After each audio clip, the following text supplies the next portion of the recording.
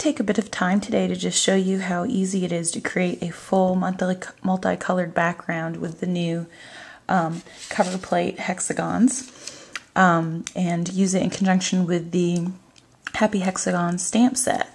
I really put a lot of time into thinking about how best to design this type of product and how it could be the most versatile and easy to use.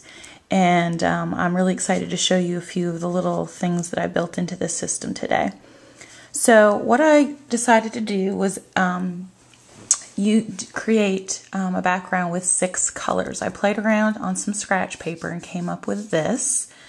And I ended up using Orange Zest, Summer Sunrise, Melonberry, Aqua Mist, Hawaiian Shores, and Berry Sorbet.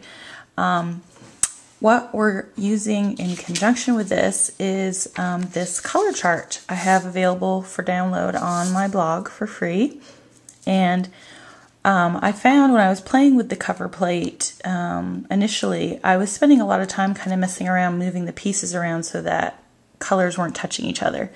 So this chart just kind of breaks it down for you so that it's really easy to create a multicolor background without doing any of the,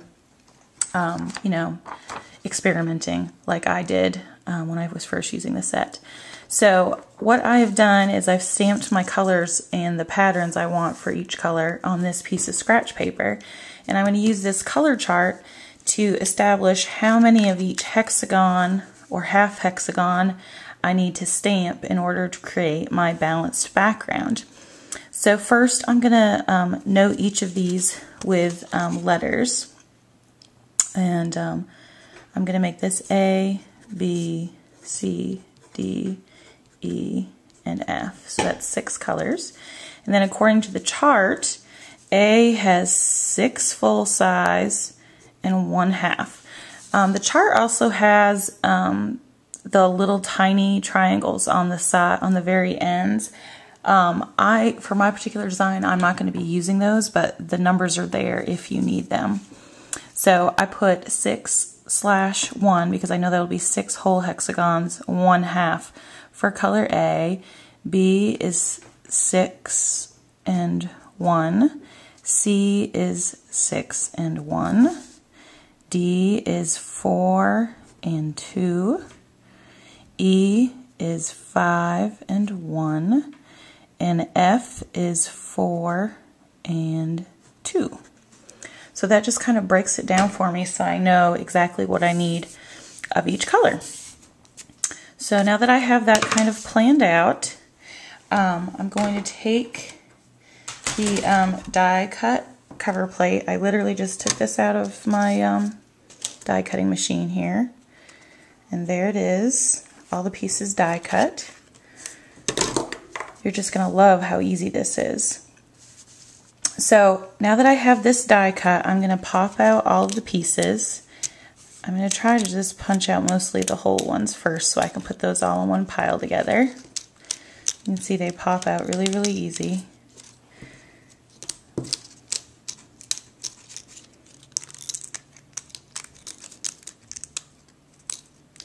And I'm going to put all the half hexagons in a pile separately.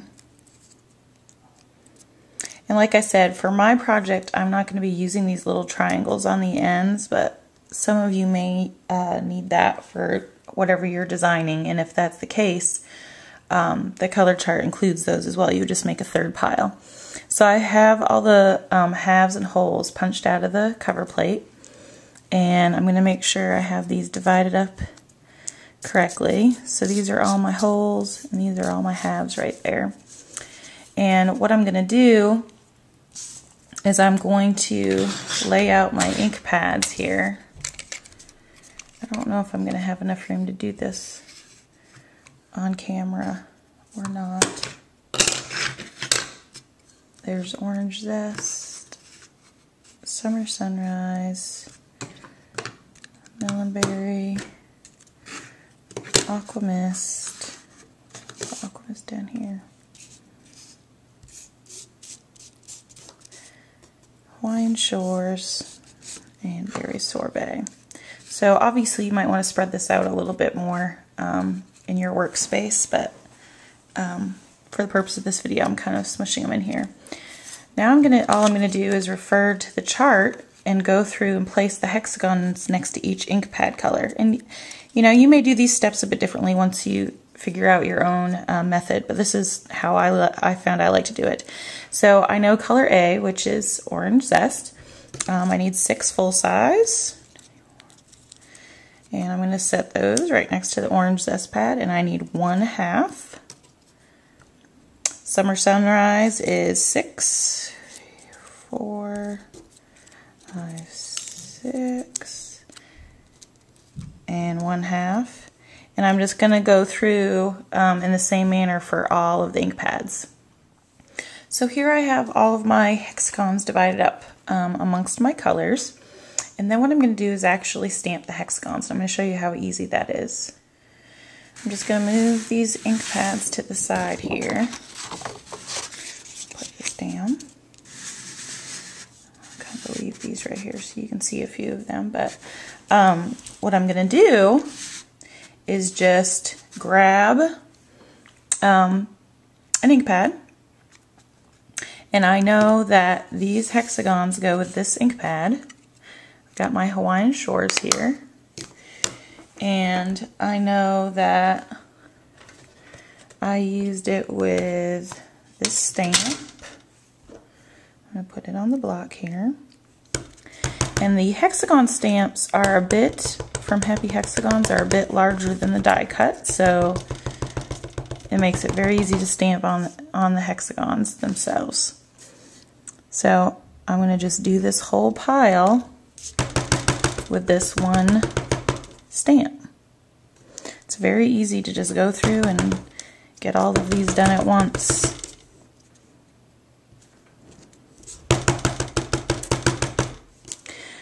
Now, one thing I wanted to mention was you don't have to be limited by the patterns in the Happy Hexagon set, although there's some awesome ones in there. You can use background basics,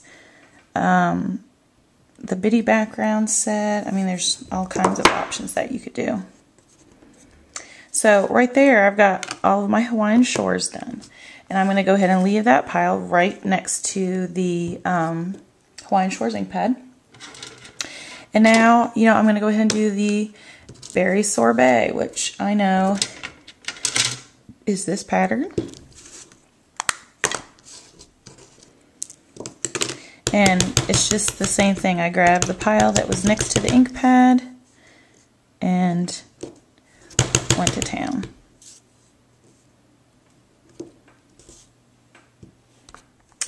Now, I've taken that little sample strip that I made earlier, and I have just piled the hexagons I stamped in front of each one so that I know what color is which.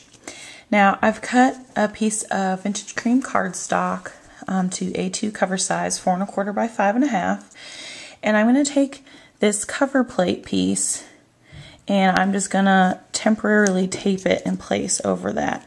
Now, you can go ahead and glue this on and use it but I'm going to show you kind of a fun little thing you can do just using this as a placement tool. So I've got that temporarily adhered in place, and what I'm going to do is I'm going to go through and use this tape runner, and I'm just going to add a little dab of this tape, just a little bit, in each of the hexagon openings. Now that I have all the adhesive in place, I'm going to go back and grab my color chart reference, and it labels where all the colors can pop in, and I'm just going to lay this next to my pile here and use that as a reference. So I'm going to start with A, and according to the color chart here, a half piece goes here, and because the cover plate has all those openings, you can literally just pop the pieces in without worrying about getting anything straight or anything. And it's kind of difficult to get hexagons lined up because of the funky angles on them. So it's really nice to be able to use the chart as a guide, just to make things a bit easier for you. So I'm just going to go through and pop these in here. And this is actually really fun, more than anything else. It's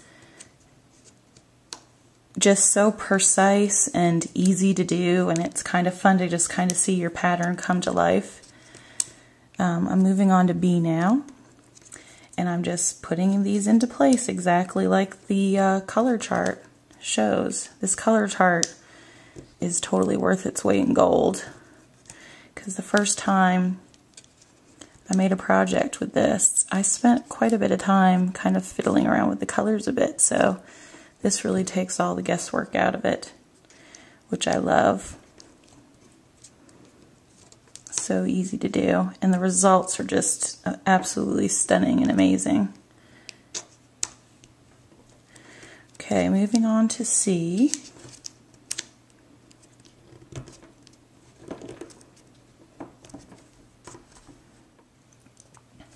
Okay, this goes here.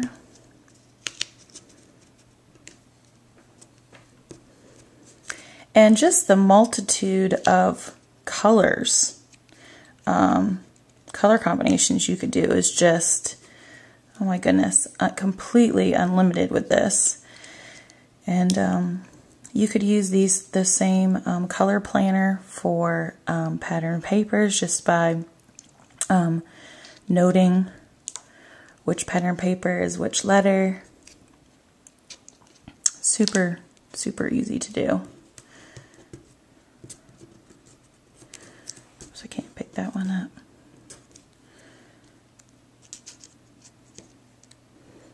Okay, moving on to D, which is the Aqua Mist.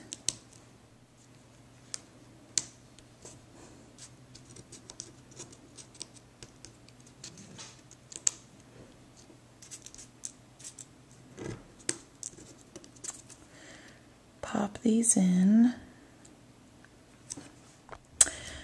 And I'm popping in the very last ones here. Now what's kind of cool is that you can leave some of these blank if you want. You definitely don't have to fill them all in, but just for the purpose of doing a full tutorial, I thought I would go ahead and fill them all in here. Now, like I said earlier, you could definitely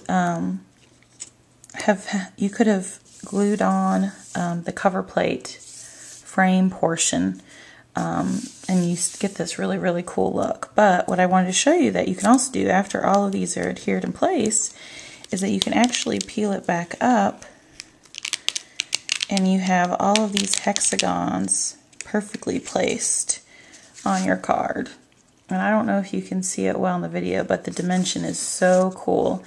And they're all perfectly placed, perfectly lined up, and it didn't really take any extra effort. And because of the handy color chart, all of the colors are mixed together well without any experimenting. It's just all the work's done for you. So you can see just how easy it is to create your multicolor backgrounds by using the color chart and just using your creativity and having fun with it. Lots and lots and lots of options here. Now I just want to show you another technique really quickly. I die cut the cover plate from craft cardstock, and I'm actually going to remove a portion of this because I want to fit in a sentiment. And I just wanted to just show you that when you're playing around with this, you can experiment with removing certain portions of this to incorporate into your designs. So I made those cuts first, and then I'm going back in to trim off these little pieces so that the hexagons maintain their perfect hexagon frame shape.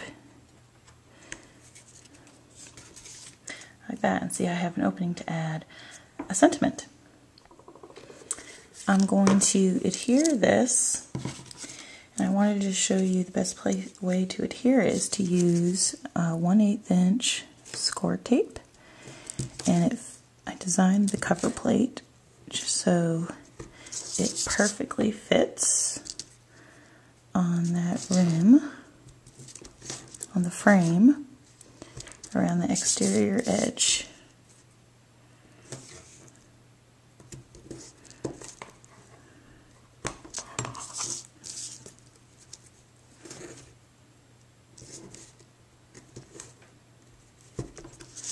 Just like that. And then all I have to do is peel the backing off on all 4 sides.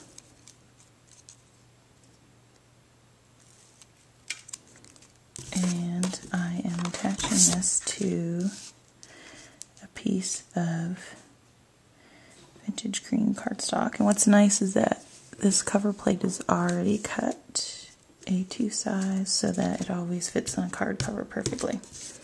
So there's how I created an opening for a sentiment.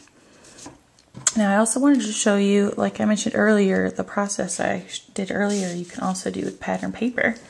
You can see I've got this laid out. This time I'm using 5 different types of hexagons, and I'm going to pop them into this just like I did last time. I put adhesive in all the spots except for the spot where I want to put a sentiment later, and I've got my color chart I'm using as a reference to match up my letters and my papers, and I'm just going to plug in the shapes just like I did in the past. So here I have just plugged in all of those different pattern papers, and I left this spot open, and now I'm able to take my sentiment into that opening. This is from a wildflower garden, and I'm just going to add that right in this opening, like that. After you've had the fun of plugging in all those pattern paper hexagons, all that's left to do is just tie some twine around it and add it to a card base, and you're done. Quick and easy. I wanted to show you yet another technique. Like I said at the beginning of this video, this combination of products is literally just unlimited possibilities. What I wanted to show you is that you can keep one of these cover plate die cut frames on hand to use as a guide for making borders. So I've got a piece of white cardstock here, and I decided that I wanted to put a border of 2 rows of hexagons. And so I'm going to kind of lay that in place, and once again I'm going to use some tape here to kind of keep everything in place while I'm adhering everything.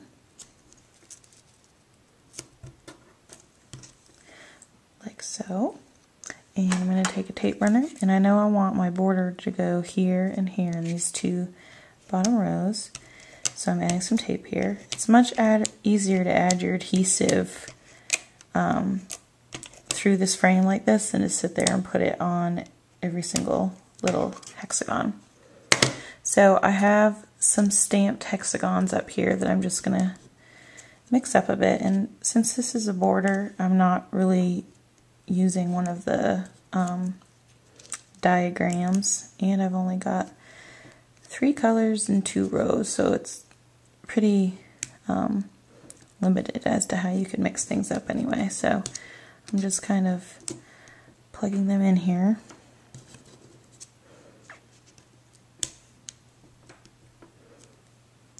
Let's see, put a yellow one up here.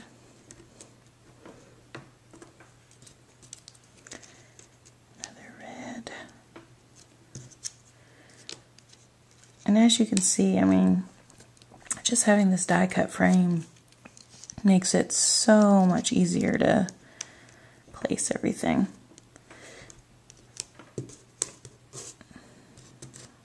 Okay, and I'm going to end up putting a yellow over here, which which I'm going to end up trimming later, and a red over here, which I will also trim later. Okay, so now I'm going to go in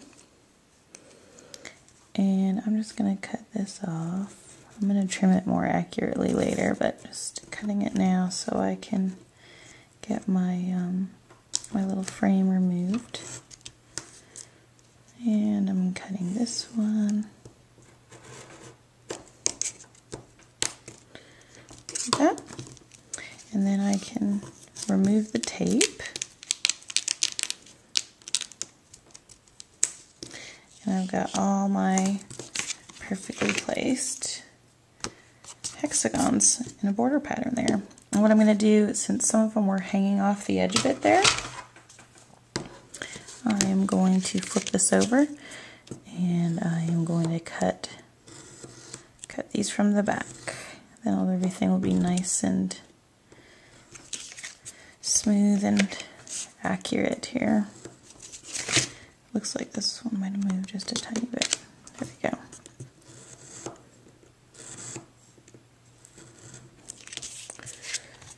And there's a perfectly laid out border all ready to add to a card. By just adding a sentiment to the side, you have a very easy card that you can complete in just a couple minutes with these hexagons. I wanted to show you yet another technique that you could do with these hexagons. I die cut the cover plate frame from regular computer typing paper, so it's very thin. And I'm going to temporarily tape this on top of a piece of white cardstock that's cut A2 cover size, 4 1/4 by 5 1/2. I'm taping that into place, just like that. And I've come up with my color scheme here. I'm using Raspberry Fizz, Aqua Mist, New Leaf, and Sweet Blush. And I've stamped those out in the patterns that I'm using. And I'm going to, I coordinated those with the letters A, B, C, and D that are on the color chart for 4 colors right here, and I'm kind of using this as a visual reference on the side while I'm stamping. What I'm going to do is I'm going to stamp the hexagons directly on here, kind of like masking, because the hexagons are just slightly larger than the openings, just to make it easier when you stamp on the actual die cut hexagons, so you don't have to worry about lining them up perfectly. So if you want your hexagons to be stamped directly onto your paper, this is kind of how you would go about doing that. So I'm starting with color A, and I am just going to go through here and stamp directly over the openings. And I'm kind of using that color chart as my reference. So easy to do this. They're going to be perfectly lined up every time using this method. You don't have to worry about being exact because the stamps are a bit bigger than the opening, which makes it super easy.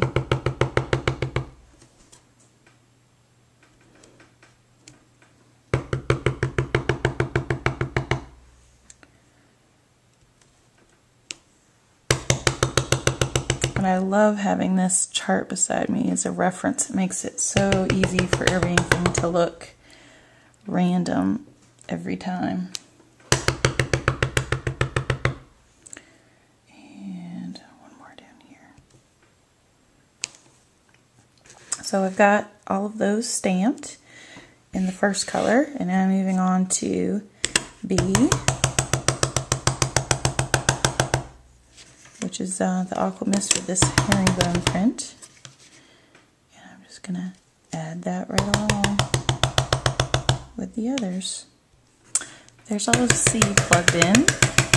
And I'm just going in with the last one, which is the Sweet Blush. And the last one's always the easiest because you don't really need to look at the chart because you know it's just all the blank spots left. Oops, I got a little something there.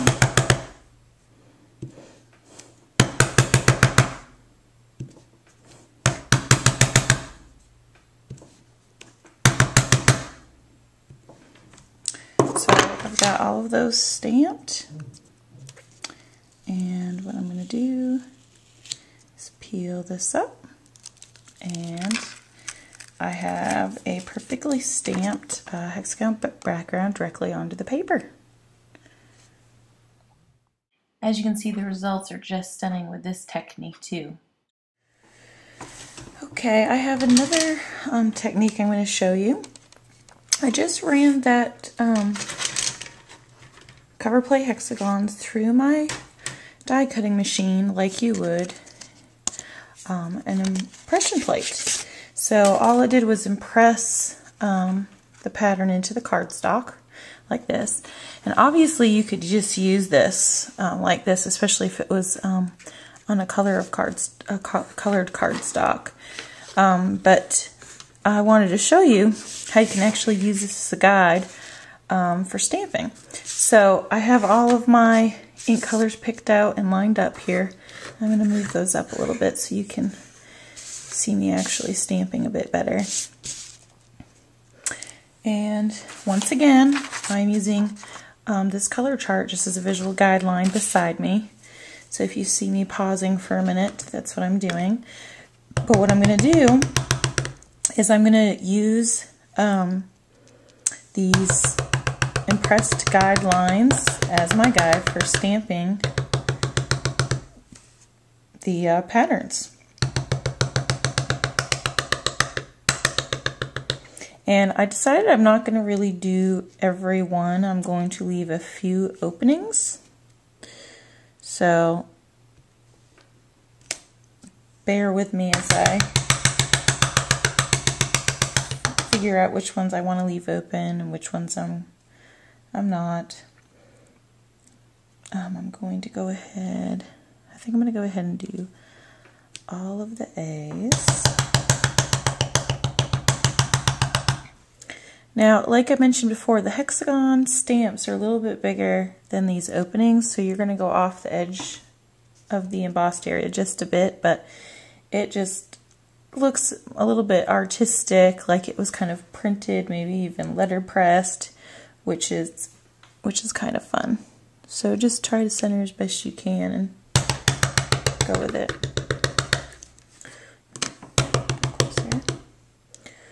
Okay, now I'm going to go here, paper, and I'm going to hold it up along the embossed line here. And I'm going to go ahead and stamp it. Whoops. You could do this with a Post-it note too. So there, I've got that little spot stamped. And I think that's it for that. So I'm going to move on to my second color, Mulberry. I'm just going to fill in a few more spaces blank, and I'm just going to go to E. Now another tip I wanted to let you in on was that it's best if you're either stamping through the template like I did in the last project, or doing this process here where you're stamping on the embossed cover plate. It's best if you use a larger block for the hexagon. That way you can see really, really well, and it just helps a lot so that you can have everything a bit more centered without the edge of the block kind of interrupting everything.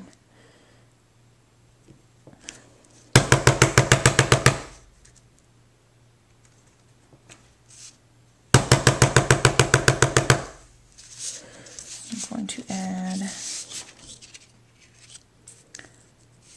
actually I think I'm just going to go ahead and add the full block here.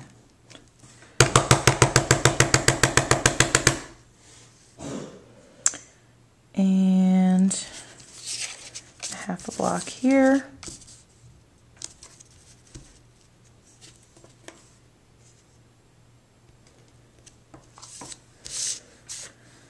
And I think I'm good on the rest of that, so I'm going to leave that like this. And I really like the white ones left blank, but that just kind of shows you how you can emboss this and kind of use that as a guide for stamping as well. As you can see, the options are just endless with the Happy Hexagon set and the coordinating cover plate. We used it as an impression plate. We used it as a placement tool for a full background. We used it as a mask to stamp directly onto the paper.